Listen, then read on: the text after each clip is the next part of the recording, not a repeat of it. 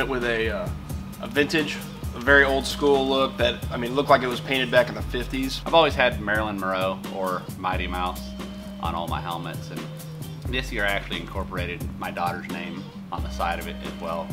One of the biggest reasons why I come to Off Axis, I mean, they're great work, getting it done on time, and having Noel here, I mean, he does amazing work. None of it's stickers. That's one of the biggest things. I don't want stickers all over my helmet, because if I was going to do that, I would do it myself.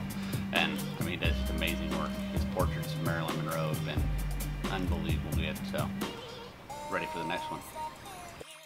I'm Matt Crafton, driving the number 88 Menards Toyota Tundra. I wear Team Off Axis.